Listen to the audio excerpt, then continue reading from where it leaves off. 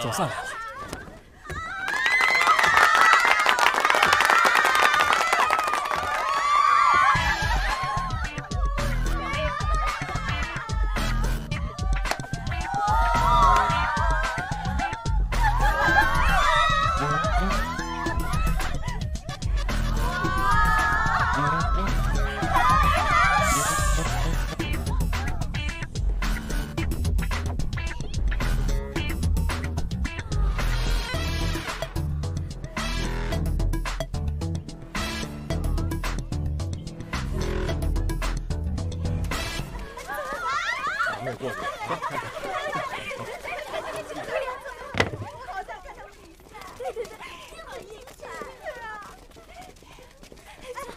韩老板，我已将今日比赛要的食材全准备好了，万事俱备，我们开始吧。嗯，这边，往这儿吧。开始。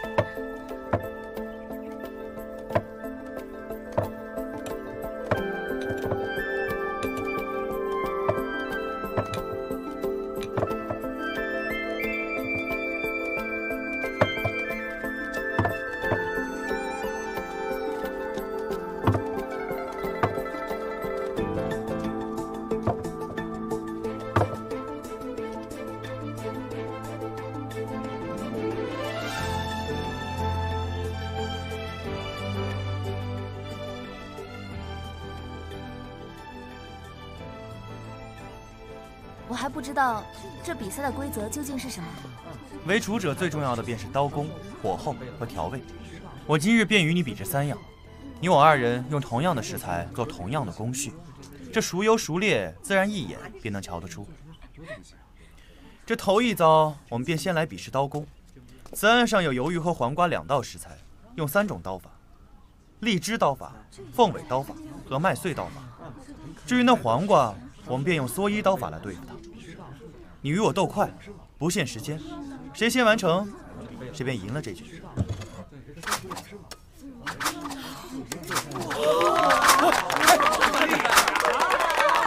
师傅，好厉害啊！你是不是也会啊？什么时候教我啊？闭嘴！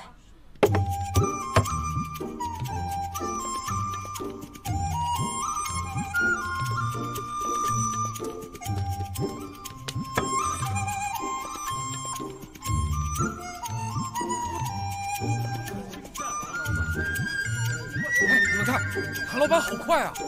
哎，这华老板这速度也不慢啊。对呀，是。哎，要我看呢，跟韩老板比起来还是稍微慢了点。哎，你看呢？我看还是韩老板的刀更快些。对，非也非也，我倒觉得这花老板的速度更快一些。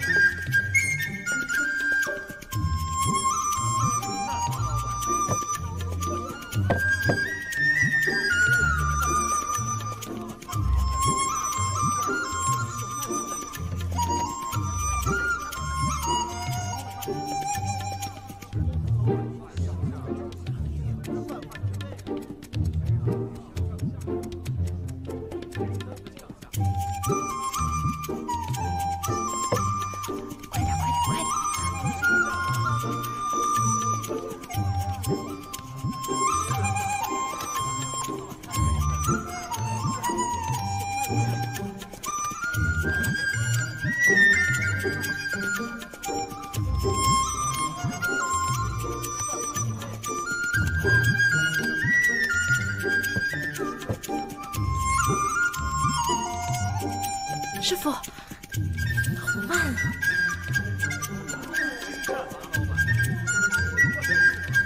师傅，快点，师傅！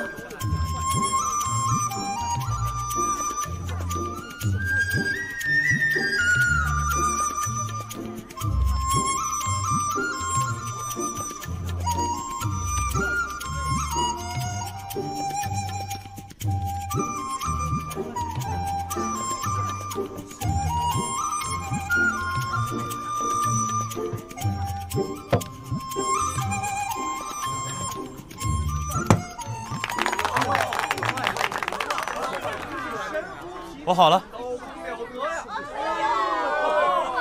哎，你看看，好啊！哎，好刀法！韩老板这刀法是从哪儿学的呀？是，真厉害。韩老板真是厉害。韩老板何样的呀？每一片都是如此精明的。是啊，精致好刀法。韩老板真是厉害。韩老板何样的呀？每一片都是如此精明的。是啊，精致好刀法。废料这么少。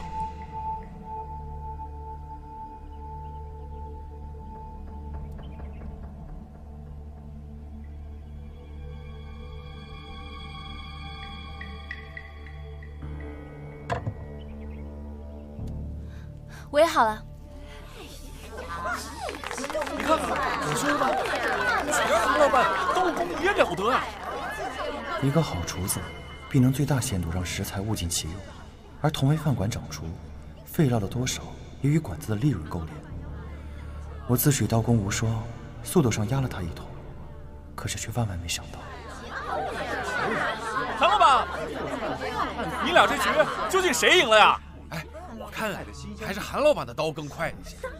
是啊，当然了，肯定是韩老板，肯定是韩老板，韩老板是吧？大家不要急，结果总会见分晓的。韩老板，我们接下来该比试火候了吧？你打算怎么比？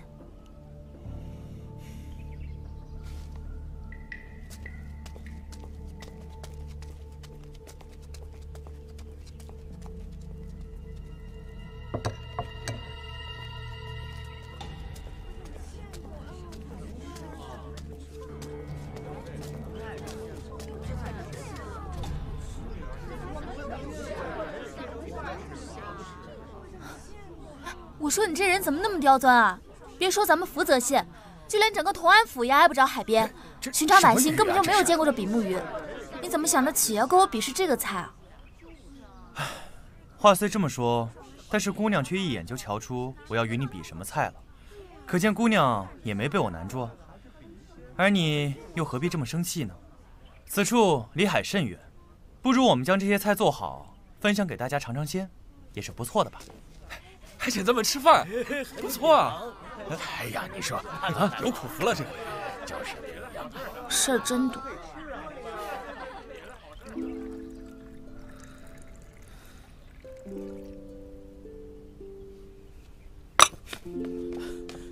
岳哥，今天城里城外的都传着小麦妹子和韩风志比试的消息呢。哎，那姓韩的可是毕月轩的东家兼掌厨。年纪轻轻的，一身本领不说，为人还风流倜傥、温柔多金，那可是迷倒了大街小巷一堆媳妇姑娘。能不能把嘴闭上？哎，岳哥，我还没说完呢，你干嘛去啊？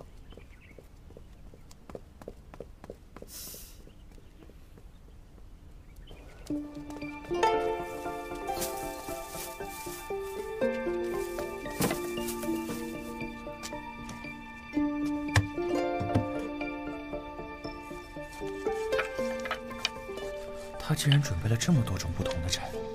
这比目鱼需要以中火烘香，所以砾柴最为适宜，而烧旺火，松柴是不二之选。待把食材处理完毕，到最后以温火慢熏，此时就该那麦秸秆和稻穗派上用场了。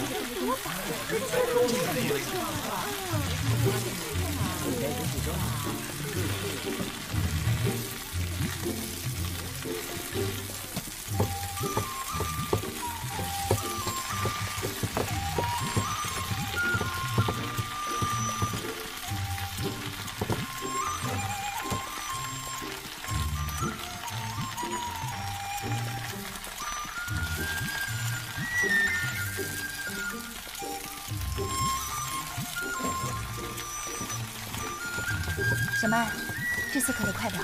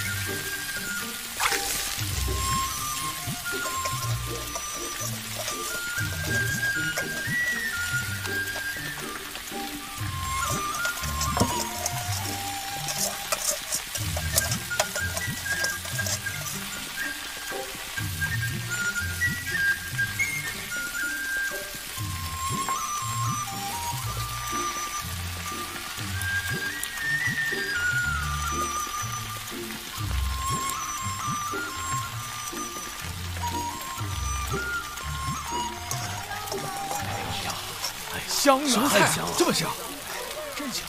哟，这味道是什么菜？从来没见过。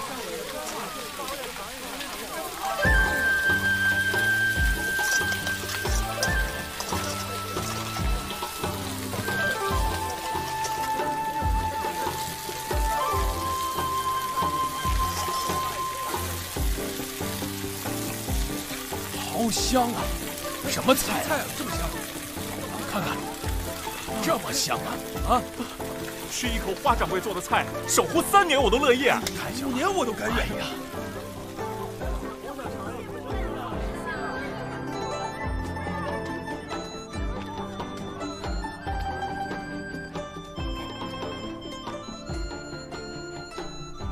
一条鱼竟然展示出如此多的烹饪手法，自愧不如啊！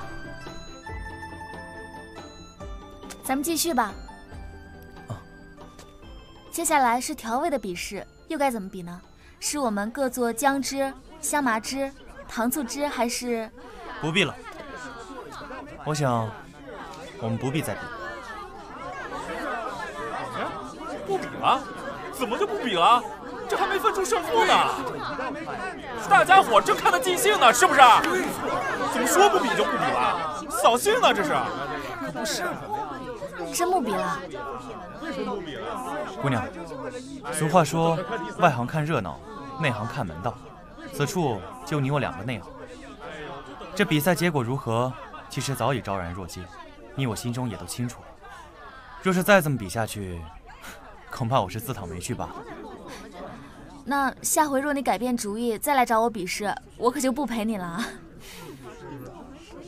二位，既然你们铁了心不比了，好歹告诉我们大家伙，今儿个谁赢了呀？对，是不是？到底是谁赢了？你们说一说呀！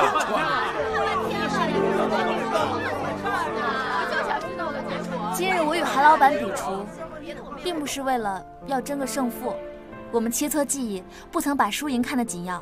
今日韩老板带了不少新鲜的好食材来，不如让我俩联手把这些菜肉下锅做了，分给大家尝尝，如何？哎，好啊！谢谢，有吃的就行，有吃的就行。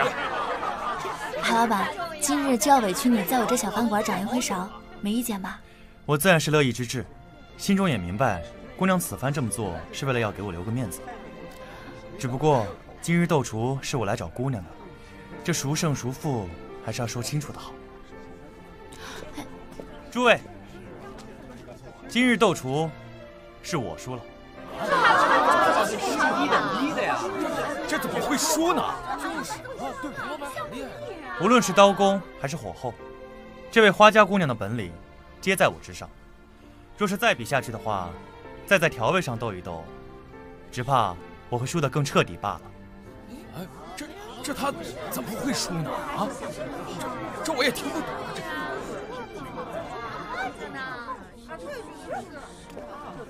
不是说要一起做菜的吗？我们开始吧。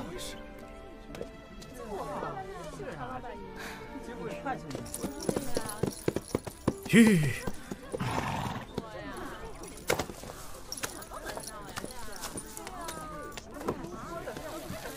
哎，这韩老板和花老板两个人真是心。麻烦让一让。哎呀，你说的是实话，你看他们两个简直就是般配呀！哎呀，确实般配。韩老板、花老板配合的真是天衣无缝嘛，就像一个人似的，多好看！不是。来，相公，再拿下筷子。辛苦了。来，别着急，慢点都有，都有。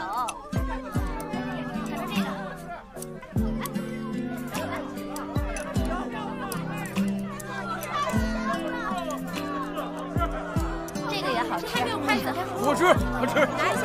好。吃吧。师傅，县城里来人了，说是安排名试验的事儿。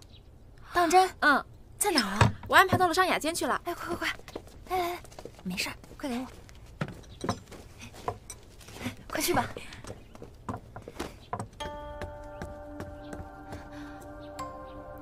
不好意思啊，我刚忙完，实在不知道你要过来。你就是花小麦？嗯。坐。啊，您先请。我自我介绍一下，我姓蒋，是陶大人府上的管事。蒋管事。哎呀，不是我说啊，你们这家饭馆离县城有点太远了，这走上一趟把人累坏了都。是，我们这个饭馆确实有点远，实在不好意思啊。这辛苦嘛倒是其次，可就是算了，先说正事吧。我这次来呢，主要是通知你，最终入选的5间食肆，分别是春风楼、归林居、千醉阁、长记小馆，还有你们这间。哎，我说你们这家饭馆怎么连个名字都没有啊？这人事儿可真多。我们这个村里边就我们这一家小饭馆，所以就没在取名字上下功夫。那个，没有名字就不能参赛吗？那倒不至于了。中选的日子呢，还是定在10日之后。题目呢是3道食材，但是其中一道要以牛乳为主。牛乳？那另外2道呢？不限，1荤1素即可。好，我这几日就开始准备着。对了，蒋管事，今日的路程实在有些遥远，我心里真的过意不去，能否麻烦您卖我几份薄面，让我准备2道家常菜给您尝尝？您吃饱歇足了，也好方便赶路。既然花掌柜如此盛情，那我就恭敬不如从命了。哎，那您先歇着，我这就准备。啊。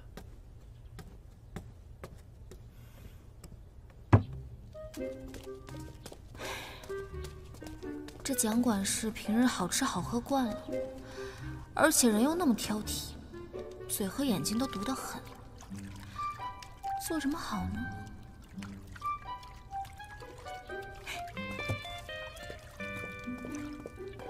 鱼儿，你去帮我把茄子洗了。好嘞。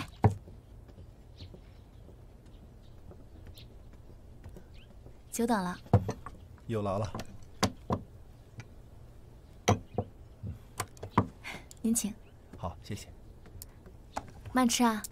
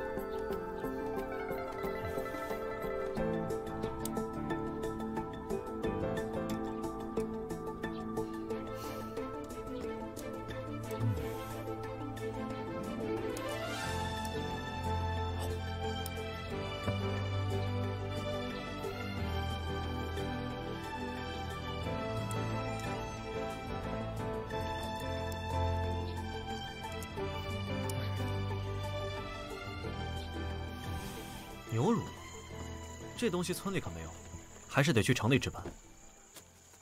这东西确实不好买，而且吧，它还易坏。我想只能等到比试那几日再去买才比较妥当。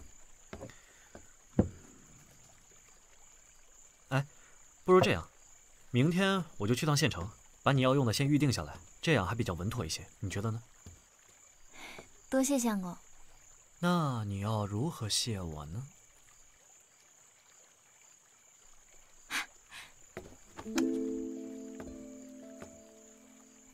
这边呢？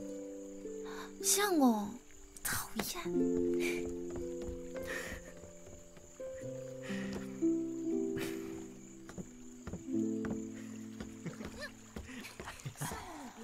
哎，娘子，别走啊！干嘛？你帮我搓搓背吧。相公，你讨厌。哎呀，自己洗吧。来嘛！别乱动啊！来，我在这等你啊。这年轻人怎么一点也不知道这害臊啊！这，别乱动啊！不乱动，绝对不乱动。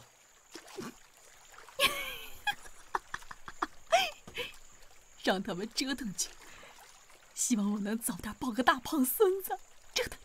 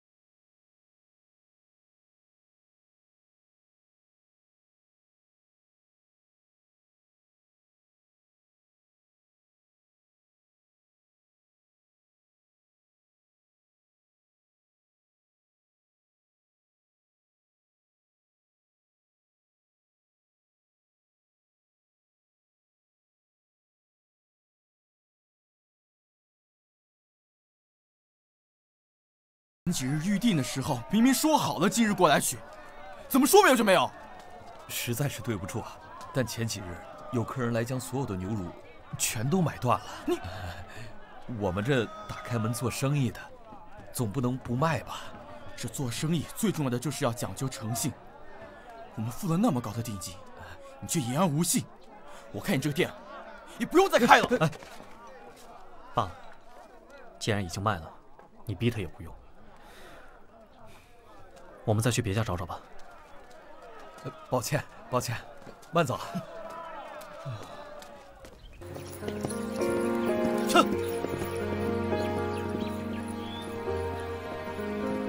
撤！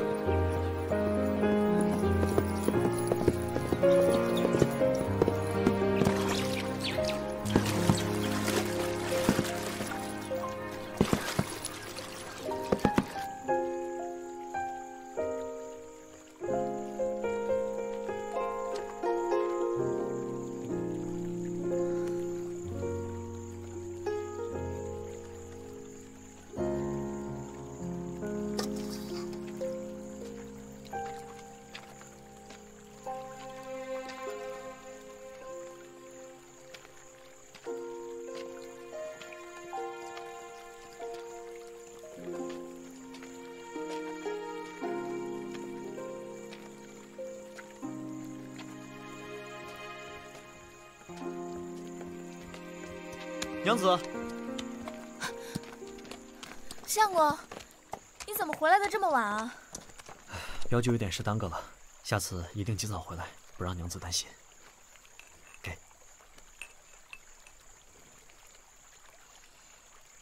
牛乳啊？你饿了吧？我去给你热菜。好。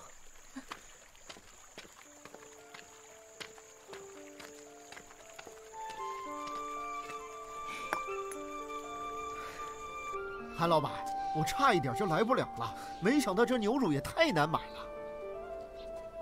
韩老板，你怎么还在这儿啊？没回府城啊？此等盛事，我当然要留下凑个热闹了。哎，孟兄没有来啊？啊，他镖局忙，我没让他来。哎，你瞧那边，我已经将准备的锅灶器具都检查了一遍，并无差错。你放心，我会好生替你盯着的。若是有人捣乱的话，我就大声嚷嚷出来，看他脸往哪个。韩老板愿意帮我，我自然是求之不得了。斗厨比试玩的是真本事，可有些人这么奸猾，竟在暗地里出阴招害人。饮食界出现这种货色，真是令人不齿啊！晚辈刚刚替家父接管春风楼不久，未曾经历过此等场面，不知李老板此话是何意思啊？昨日城里所有店铺的牛乳都被买断了，你赵公子难道不知道吗？牛乳都被买光了，那相公拿回来那2坛，怪不得相公昨日回来神色那么疲惫。听您这话里外里，竟觉得此等不耻之事是我做的。哎，这可是你自己说的啊！无稽之谈，我赵某人问心无愧啊！哎，你还敢装蒜？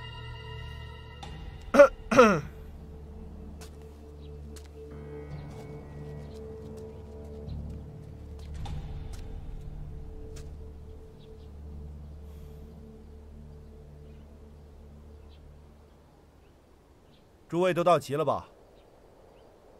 今日中选的试题，除了之前提过的一荤一素和牛乳外，还要以那边现有的食材，再多做一道菜。请各位随我来挑选食材吧。师傅，这些是什么规矩啊？为什么又突然多出来一道菜？你俩还愣着干嘛？赶紧去啊，要不然晚了就没菜了。走。快，这个，快，绕。哎，让下，让下。这样，快，拿走。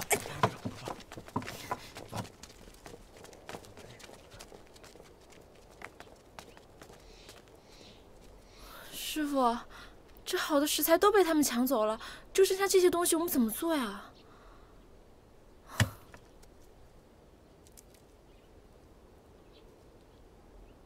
别慌，有办法。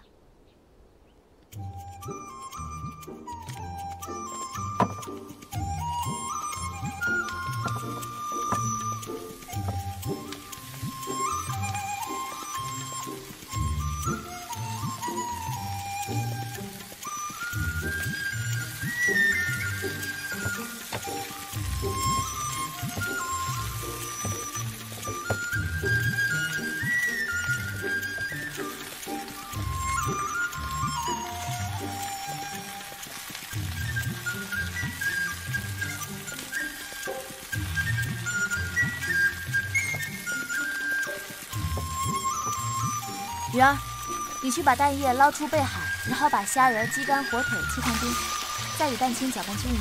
好。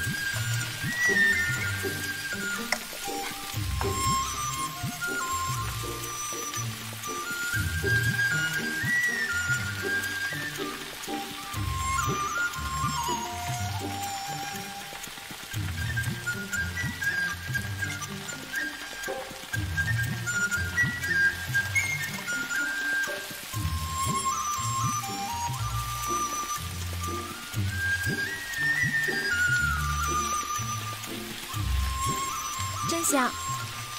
这是一道火候菜，炒熟之后要先把颜色搅白，入口滑嫩，要不屑不焦才行。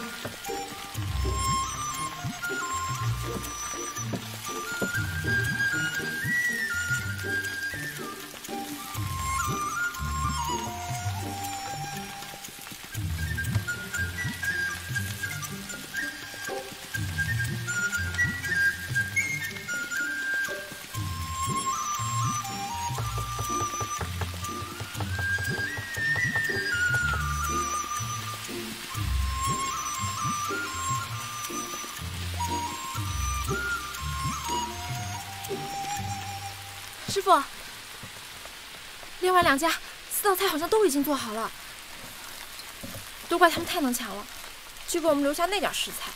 你怎么知道剩下的就不是最好的？他们只知道这海参鲍鱼是上等的食材，却不知道这小小的野菜根啊才是真正的好东西。我跟你说啊，这最后一道菜才是决定胜负的菜。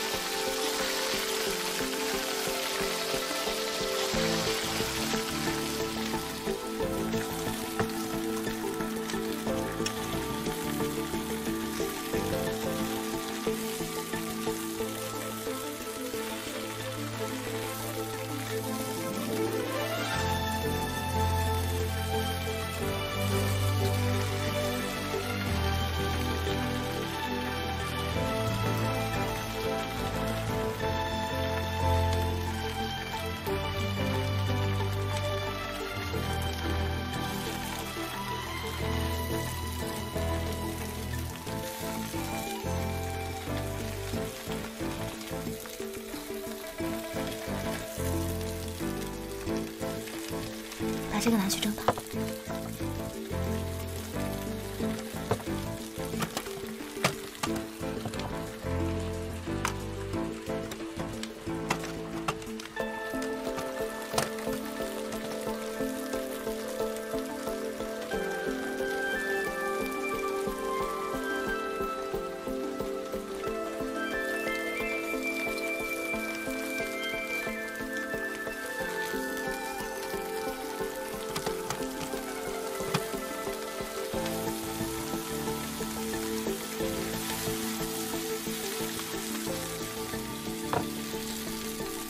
傅，这菜太好看了，这个叫什么名字啊？山海兜。山海兜。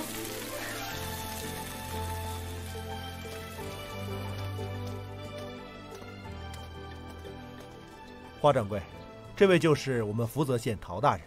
啊，民妇见过陶大人。这位是……哎，都是老熟人了，就不必啰嗦了。赶紧把你做的最后一道菜端上来，让我们尝尝。我呀，都快等不及了。哎。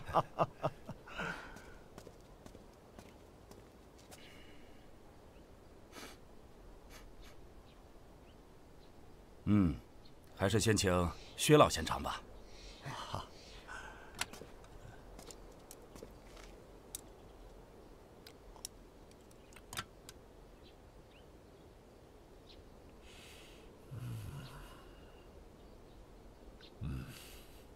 丫头啊，还是你识货，那小筐刺龙牙恐怕都被你拿去了吧？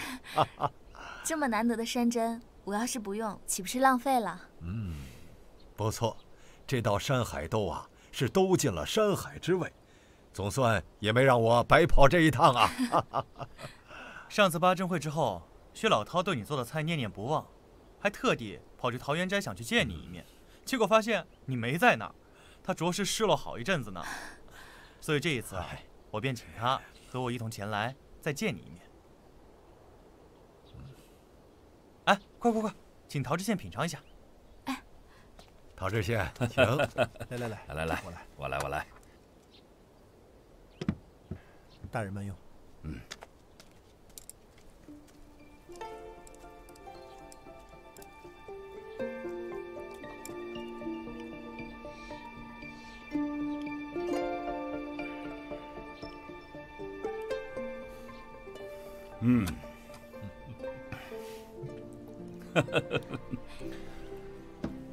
之前联顺镖局的柯老板推荐你的时候，我还有些担心。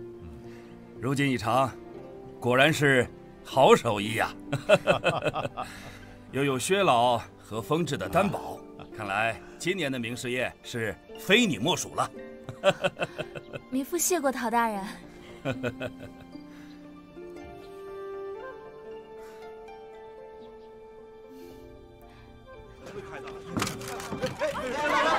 终于开门了呀！总算没白等了啊！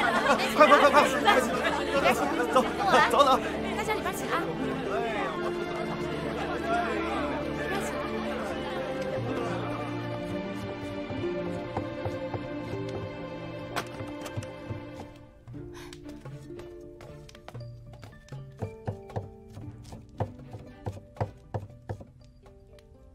我跟你说过多少次了？这金丝虾球啊，最重要的就是把土豆切得极细，这样切出来的才能叫金丝。你看看，你切都什么呀？你这样的刀工怎么能随我去名士宴？师傅，你刚才说你要带我去参加名士宴？是啊，切墩配菜打下手，且由你忙着呢。我就是想带你多长长见识，可你这样偷懒，你教我怎么教你啊？不是，前几日我日日去找文大哥商量菜单，这才耽误了些时间的。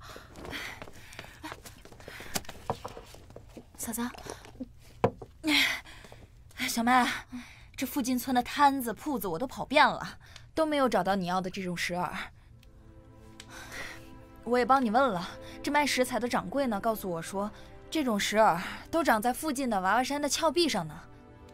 现在这天气阴雨不断的，这去采石耳就是不要命啊！辛苦嫂子了，我实在不愿意用陶知县提供的木耳。我也知道这上等的好石耳确实难寻，可是过几日就是名士宴了，我可怎么办呀？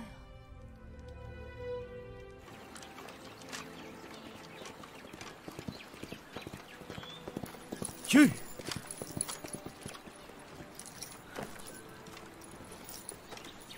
敢问老伯，是否这娃娃山上能采到石耳？石耳啊，在西边的崖边上啊，曾经有人采到过，但是这几天连续的暴雨啊，这泥石俱下，也不知道现在还能不能找得到。如此，那就多谢老伯了。哎，后生，你这是要一个人去采石耳啊？是要去试上一试。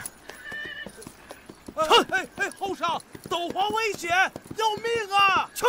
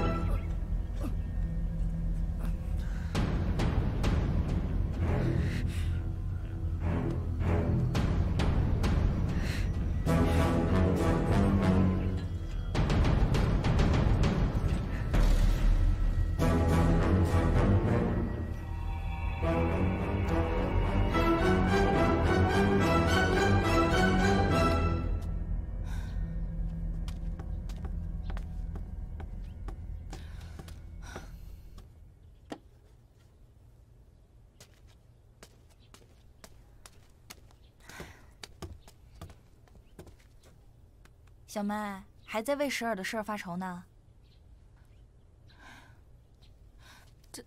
这明试验对我们饭馆来说太重要了，可是我又实在不愿意用陶知县提供的木耳。哎呀，我发现你也是个较真儿的。这石耳跟这木耳有什么区别啊？怎么就不能代替呢？这当然不一样了。石耳能滋阴养肺，是炖鸡的最佳选择。这不仅能提升炖鸡的鲜香，更是增添了木耳所不具备的粗粝口感。这种集日月天地之精华的野生石耳，才更符合明试验的主题啊！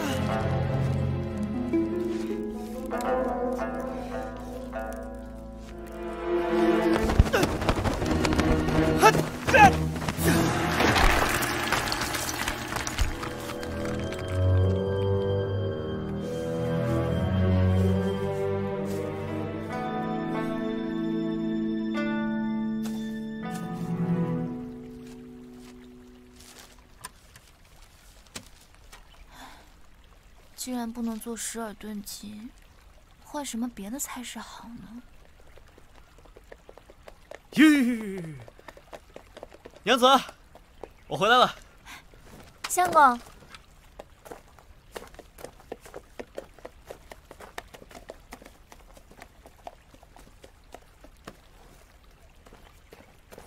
娘子，给。相公，什么？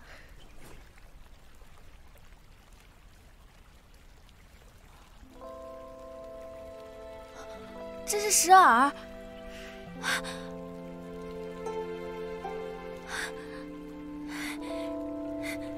这从哪儿弄的？你怎么了？没什么，给我看看。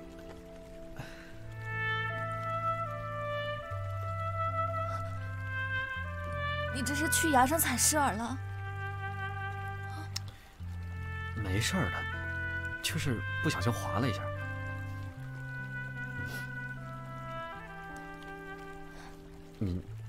你别听那些卖食材的人瞎说，这石耳哪有那么难采呀？那娃娃山上遍地都是，我这是专门给你挑了一些好的，不然都装不下了。傻呀你，别瞎编了。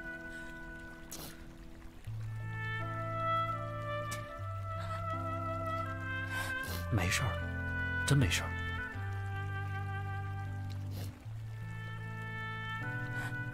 你这样包扎伤口，伤口是会化脓的。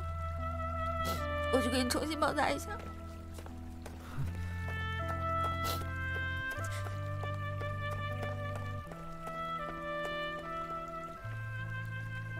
孟玉怀呀，孟玉怀，你怎么这么笨呢？连个谎话都编不严，看把娘子给吓的。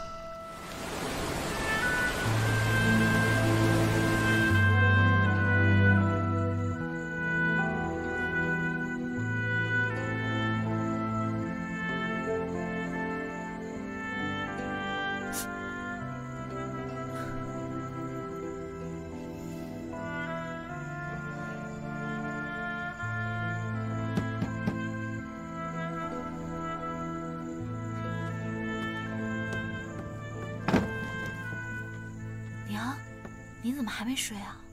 拿来吧。什么呀？衣服。玉怀那会儿回来的时候和你说的话，我都听见了。我自己能行。行啦，你那一双手啊，只适合炒菜，其他的什么活都干不了。拿来。哎。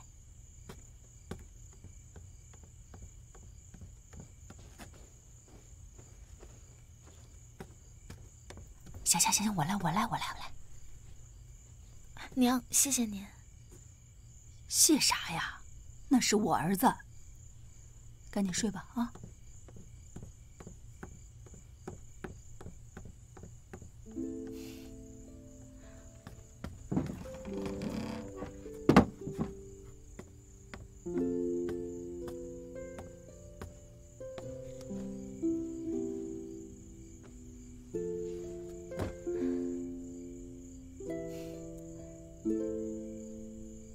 相公，其实娘可疼你了，我也疼你。只要你能平平安安的，我什么都可以不要，只要有你，一辈子有你。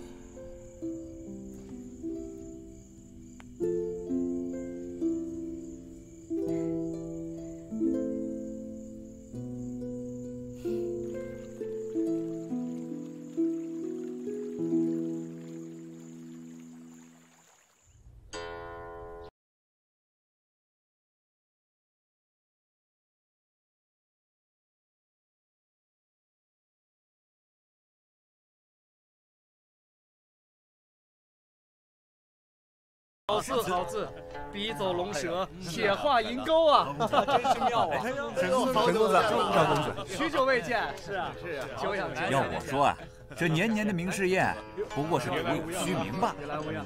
在这儿做的菜啊，外面饭馆随处可见，要么做的华而不实，中看不中吃，要不是碍于陶知县的面子，今天我当真是不想来了。其实啊，也应当理解，为出之人大多都少读于诗书，流于世会，他们理解的雅趣，跟我们所理解的必定有所偏差。曹公子说的有道理，此言差矣。每个人选择研习的方向不同，喜好志趣也不相同，怎可用自己的志趣去贬低他人呢？哎，我实话实说罢了。不知这位兄台是何人呢？我是陶知县的故人，姓名不值得一提。游方至此，有幸受邀赴宴。刚刚我进来，便听到兄台在这高谈论旧，意见相驳，于是我便没忍住，出言反驳了几句。你是没参加过这名士宴，自然会有所不知。等你吃过这道菜，你就会生出和我同样的想法。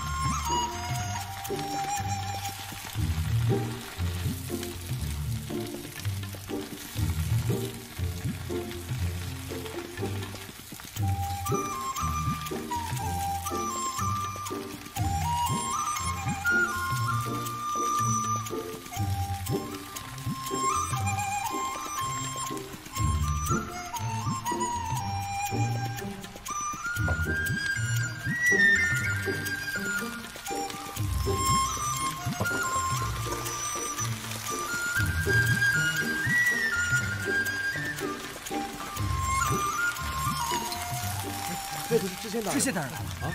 曹知县来了，速速去演了。来，好。知县大人，知县大人，列位都到齐了。到齐了。师傅，陶知县他们已经到了。哎，好嘞。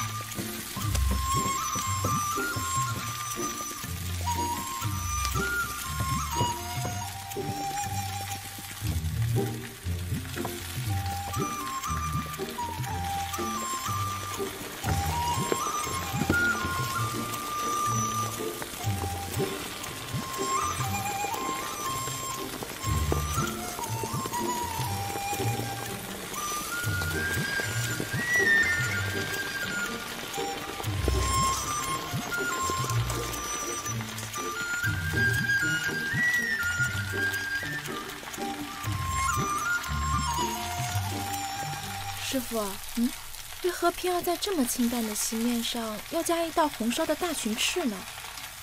而且还是主菜。你看，这满桌的山野菜色，虽然道道用心，但未免就太清淡了一些。加点颜色呢，不仅好看，更是提升了整个席面的水准。再者啊，这些清淡的菜色，就好比那些来赴宴的名士，而这道红烧赤石呢，则是为陶知县准备的，作为主菜放在中间。你不觉得有一种众星捧月的感觉吗？师傅，那会不会太拍马屁了？你懂什么呀？我们既然接了这个活啊，就要让宾主尽欢，这叫尽职尽责。怎么叫拍马屁呢？快去，接着来端菜。好。莫大哥，你来啦。这就是你用番椒做的菜？嗯。这到底什么味儿啊？待会儿你尝过，自然就知道了。好，余欢兄弟，坐，来。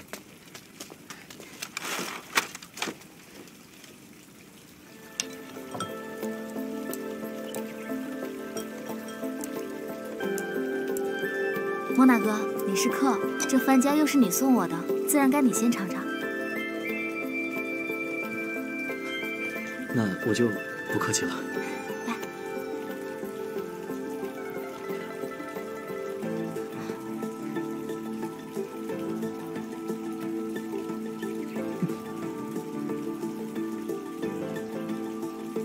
怎么样，好吃吗？好吃，就是好辣。我也来了。哎，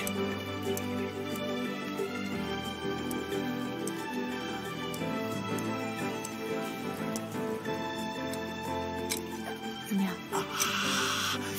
不是，这就是番椒啊！这也太辣了吧！不过真是好吃。我尝尝。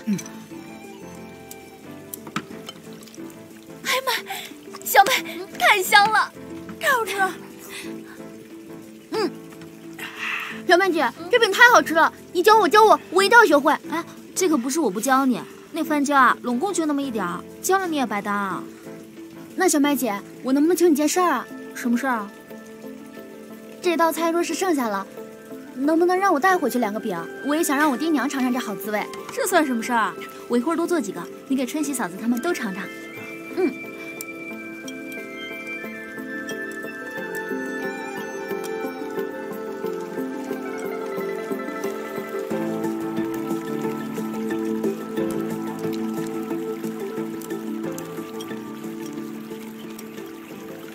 谢谢你今天做的菜，没想到这番椒这么好吃。莫大哥，下次你来我家，我还做给你吃。好啊。哎，我听柯叔说，桃源斋的宋老板想请你去省城做厨。我把这事给忘了。那你去吗？我还没想好呢。莫大哥，你想我去吗？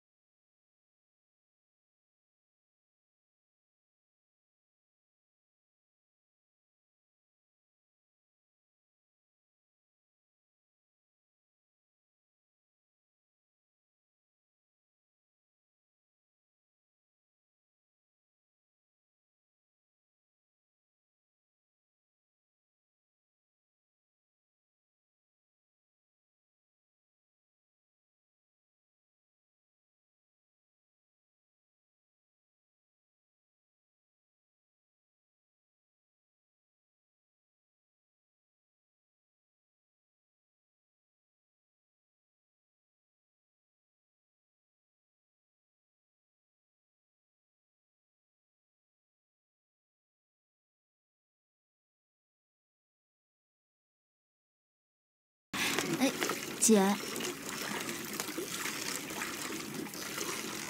你看我干嘛？哎，我是你亲姐，看你两眼还需要你同意啊？姐，那我先去收拾东西，准备出摊了。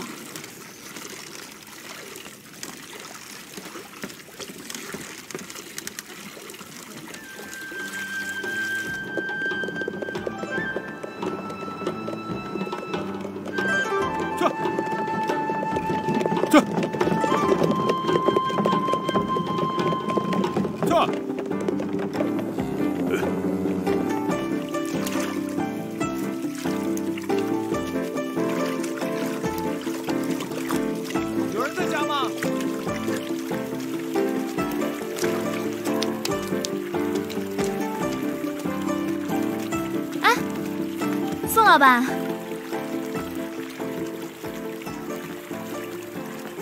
您来了。小麦姑娘，我可听说有人借我桃源斋的名义来替自己平事儿呢。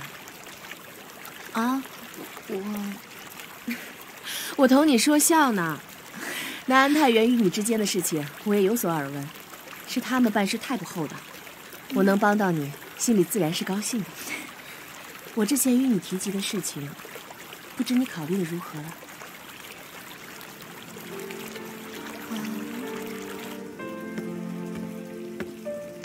宋老板，你不必这样忙。你先喝茶。我是来请你做大厨的，真要论起来，也是我求你。你可千万别这么说。前些日子，我和安太原的事，给您添麻烦了。好了，我刚才不是说了是与你开玩笑吗？前些日子我还打发人去买了你的蜜饯呢。真的？不知道你买的是哪样？您觉得味道怎么样啊？好像有一样叫咸酸盐里啊，还有一样是叫青翠梅吧？是，那是我最喜欢的了，吃起来又清爽又可口。夏日里闲来无事，咸上一两枚，从头到脚都觉得舒服。小麦姑娘，若你肯去我的桃源斋，我定不会亏待于你。这我自然是知道，只不过我的摊子虽小，但让我真走啊，我还真有点舍不得。我懂，替人做厨嘛，虽然条件优渥，但终究要看人脸色行事。我在开桃源斋之前也是替人做厨的，所以啊，你这心情我实在是再理解不过了。我也知道，单凭我一两句话很难打消你的顾虑。你看这样行不行？你可听过八珍会啊？八珍会？每年7月，同安府所有叫得上名的酒楼14都会凑在一起举办一次聚会，名叫八珍会。其实说白了，就是大家在一块儿比试厨艺，邀城中有名的老饕与百姓同饮。有时候知府大人也会一同参与，所以啊，算得上是同安府饮食界一件盛事了。那岂不是非常热闹？那是自然。这八珍会顾名思义，就是以八珍作为食材，什么山八珍、海八珍、草八珍、禽八珍，只要你能想到的，都能在这聚会上瞧得见。做出来的菜呀，也是个顶个的精致。城中的几个老饕会共同决出胜负。其实说起这胜负，不过就是大家讨个彩头，一起乐呵乐呵罢了。我听说今年厨神汪老爷子也会到现场做评审。是那个厨神汪同鹤吗？我小时候经常听爷爷提起他。是他，就是他。汪老爷子经常隐居山林，能露面一次实属不易，所以我才想邀你同去。这一来呢，咱们做厨之人谁不想被厨神指点一二？二来有你前去，自是省了我不少功夫。这三来啊，我也想让你提前感受一下这省城的生活气氛，好好琢磨一下到底要不要来。若是这八珍会结束，你还想回这火刀村，那我自是不会相拦的。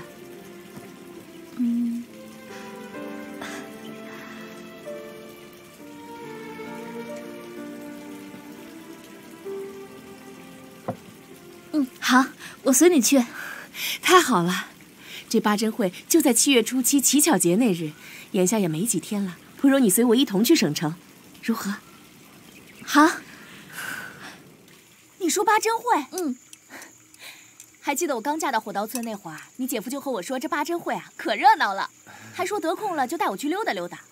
太和，这都几年了，我连个影都没见着呢。小妹，那桃源斋也参加八珍会吗？桃源斋在省城颇有名气，如此盛事当然是要去的。而且我还听宋老板说，今年连厨神汪同鹤老爷子也要去参加当评委呢，这可是爷爷最喜欢的人。哎，这不挺好的吗？那你还犹豫什么呀？赶紧去啊！我不是同你讲过吗？你要是想去的话，你就去。我这个当姐姐的绝对不会拖你后腿。哎，人家宋老板3番5次的上门，你说奔波劳碌的，你去帮一下桃源斋张罗，那也是应该的呀。再说了，你要是想回来，不是随时都能回来吗？那我可就去了。废什么话，赶紧吃，吃完了姐去给你收拾衣裳。哎。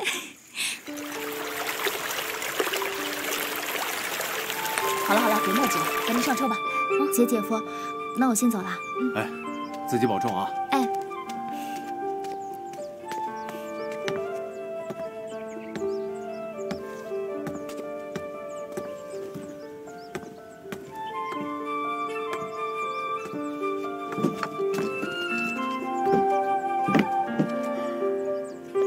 去。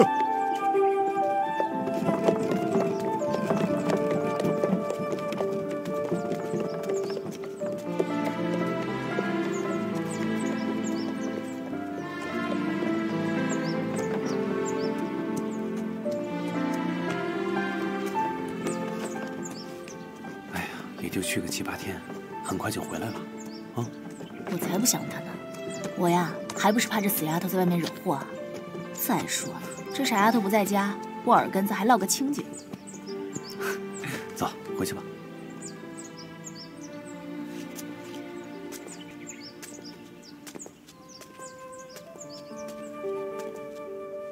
动作都麻利些啊！好嘞，加把劲儿，绳子都绑紧一点。好嘞，系紧了，都绑好啊。再检查一下，好，我这儿行了。放心，勒紧了。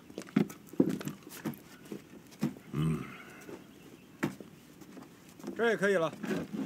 玉环，哎，东西带齐了吗？柯叔，带齐了。过几日便是八珍会了，我听说省城的宋老板已经动身去邀请小麦姑娘帮忙了。你若是能赶回来，我们要不要一起去凑个热闹啊？这趟去阳城山路崎岖，怕是赶不回来。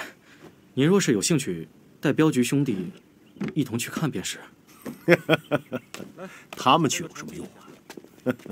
哎，柯叔，我得赶路了，时候不早了。好，一路平安。好，镖位足啊！好嘞。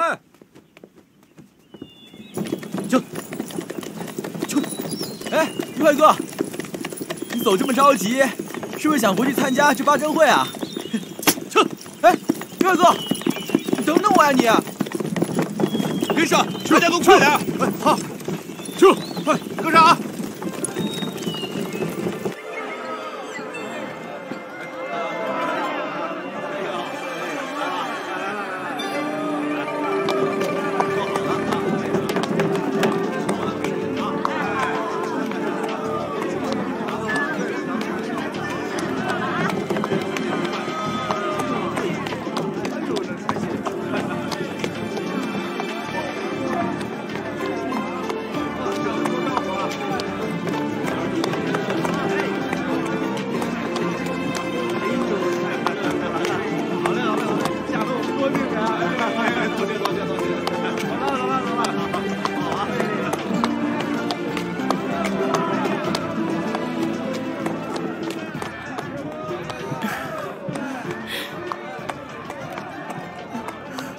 让您见笑了，我没怎么见过世面。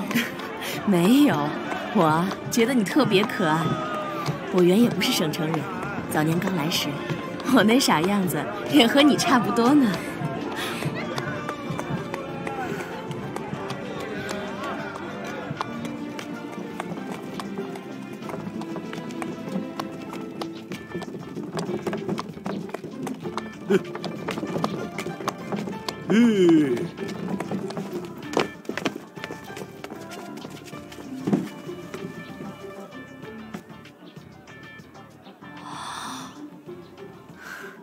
小麦，这就是我的桃源斋了。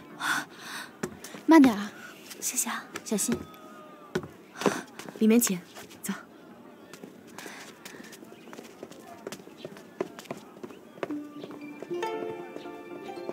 哎，这道菜不错啊。是啊，带回去给他们都尝尝。哎，走，咱们去里边看。二位慢走。好。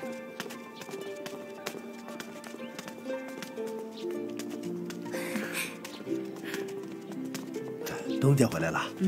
这是你让我准备的东西。好，这就是我请来帮咱们做厨的小麦姑娘，这是我桃源斋的陶管家。乖乖，这还真有几分世外桃源的样子。我什么时候能有一间自己的店铺啊？小麦姑娘，这2日你别安心住在这儿。这是我桃源斋的钥匙，你拿着进出也方便一些。钥匙？你就不怕我？我若不信你，怎会生出让你来我这里掌勺的念头？快收好了。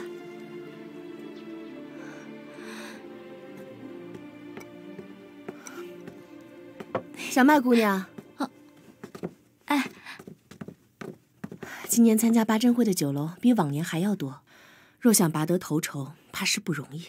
那西姐，你有什么打算啊？我现在还没有什么头绪。你说这山八珍和海八珍做哪样更容易出彩啊？我东家，青桃回来了。小麦姑娘，你坐。哎，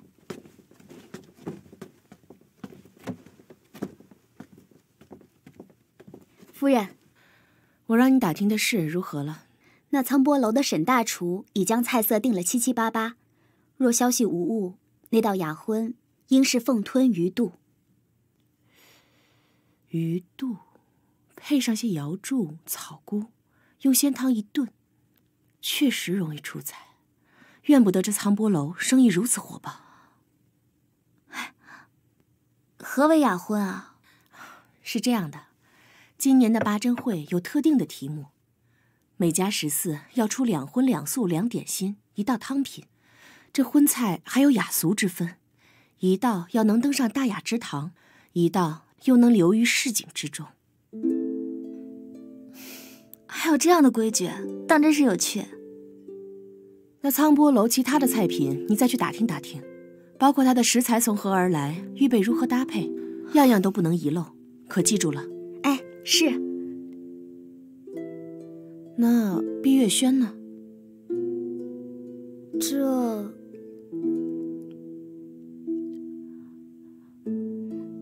奴婢还未曾打听清楚，只知道碧月轩为了此次八珍会，特意找人去领袖府采买。至于预备做什么菜，却……领袖府，那多半是要做海八珍了。碧月轩的人向来口风紧，你且仔细打听着，事成之后，我自不会亏待于你。青桃定不辜负夫人的厚望。好了，你们下去吧。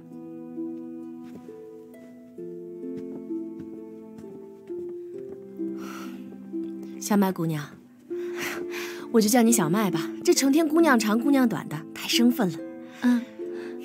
你也听到了，这同安府的各大酒楼此刻都卯着劲儿，想要在这八珍会上出风头。我桃源斋自然不愿落了下风。这2素2点心1道汤品，我心中已然有些想法。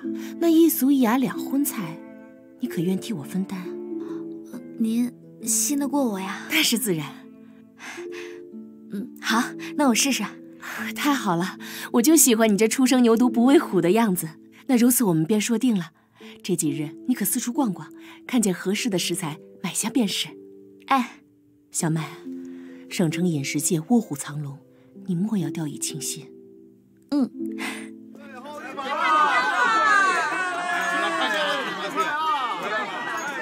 那沧波楼和碧月轩在省城中很有名吗？沧波楼呀，是省城中最负盛名的100年老店。这店虽大呀，但价钱却压得很平。来这边。那碧月轩呢？碧月轩是这2年刚蹿起来的一个新馆子，东家姓韩，听说20几岁。这2年碧月轩可抢了我们桃源斋不少生意。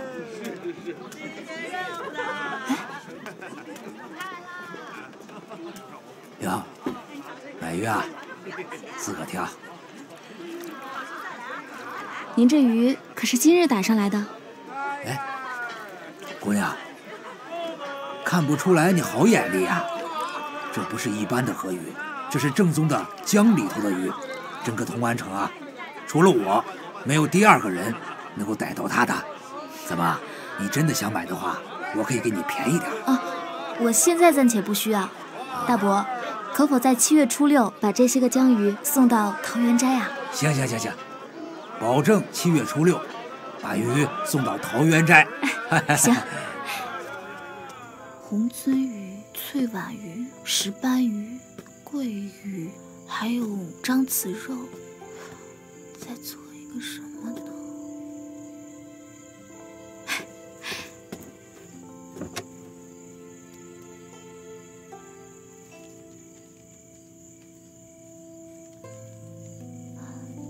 鹿里脊、小乳猪。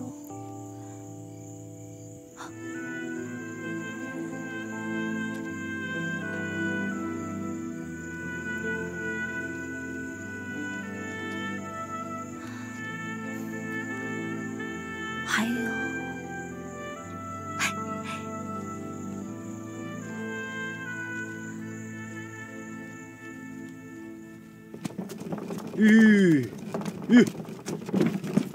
我跟你说啊，这次的比赛我胸有成竹，我有绝活啊！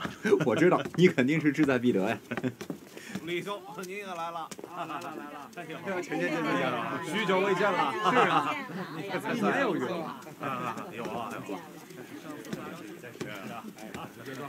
说着说着就到了啊！来前面，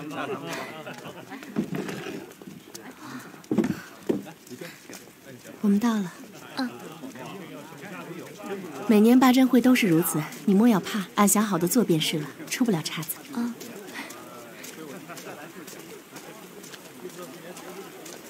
走。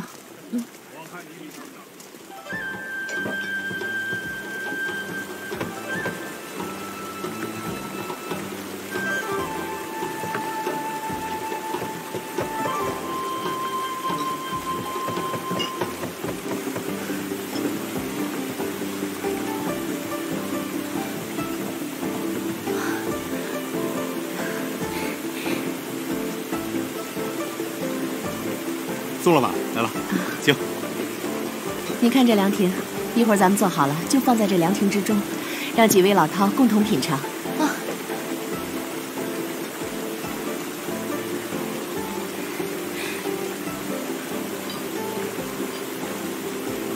到了，今天啊，咱们就要窝在这里了。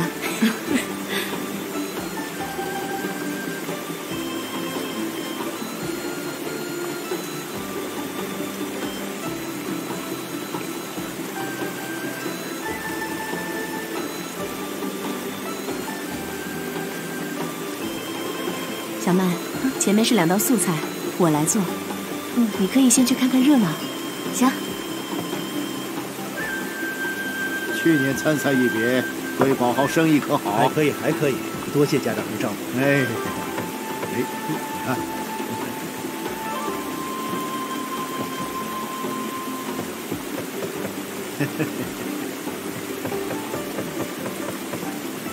这哪一个是汪同鹤老爷子？兄弟，坊间传闻，汪厨神要来参加咱们这个八珍会，看到了吗？今年参赛的馆子可多了许多呀。没来。汪老爷子早就隐退山林，过着闲云野鹤的日子。听说呀，知府大人差人遍寻不着，也就只能作罢了。八珍会2速比试，现在开始。行。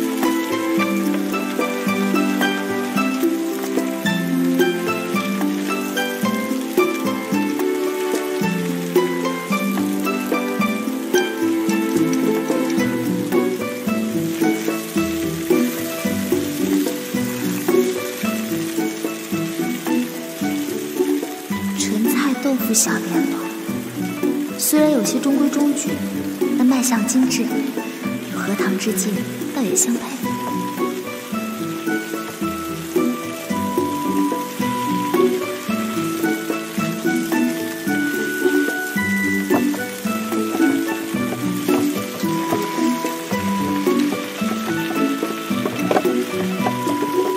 参赛的酒楼不少啊，是竞争很激烈。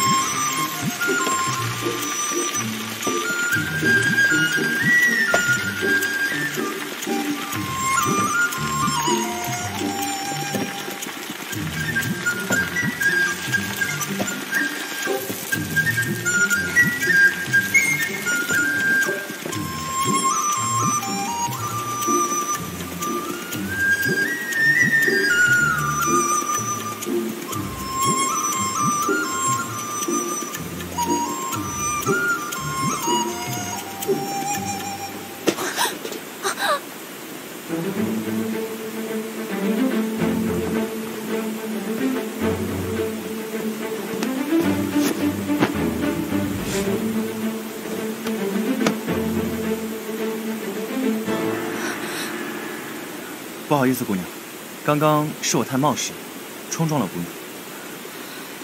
不如姑娘先请。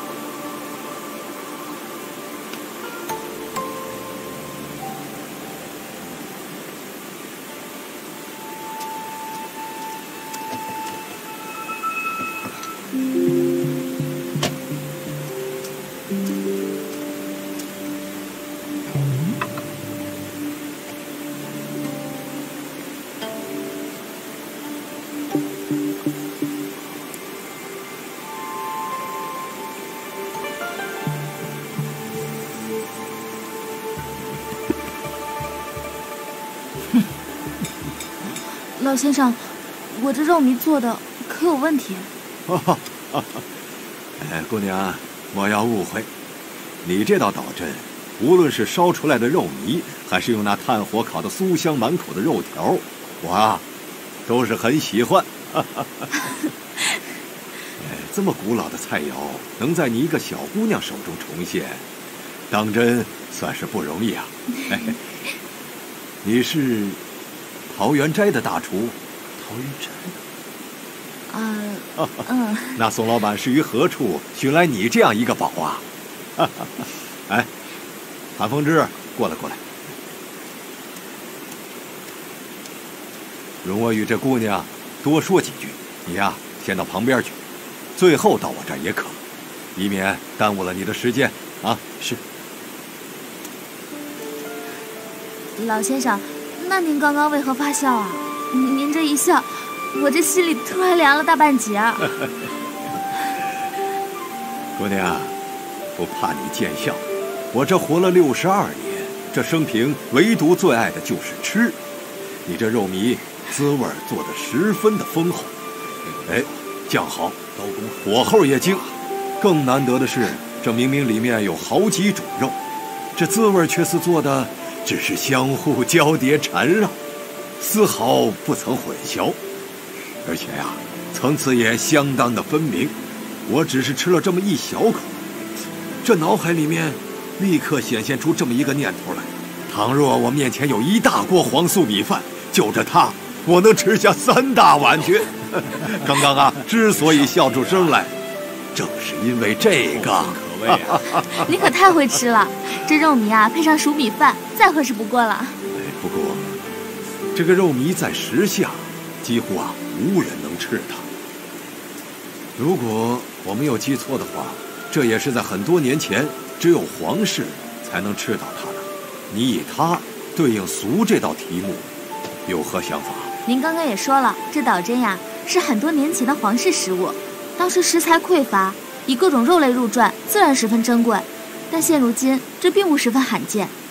这肉糜适合配饭，肉条可以佐酒。若是咸鹿里脊、小乳猪价格太过昂贵，也可以用别的肉来代替。筵席之上，市井之间，只要想吃，皆可以用自己的喜好任意烹制，这怎当不起一个俗字？如此说来，还确有些道理。去吧，好生准备下道菜。哎，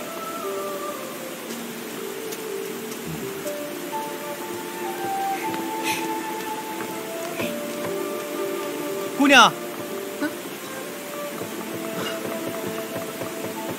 敢问姑娘可是桃源斋新请回来的大厨？我瞧姑娘你年纪也不大，竟对导针这样古老的菜式有诸多的了解，实在是令在下刮目相看。我不是桃源斋的大厨，是宋老板对八珍会格外看重，便请我来搭把手。是吗？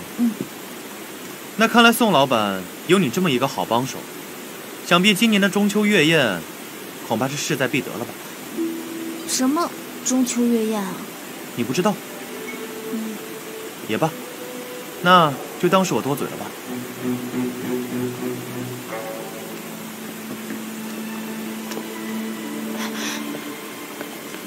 这不是青桃吗？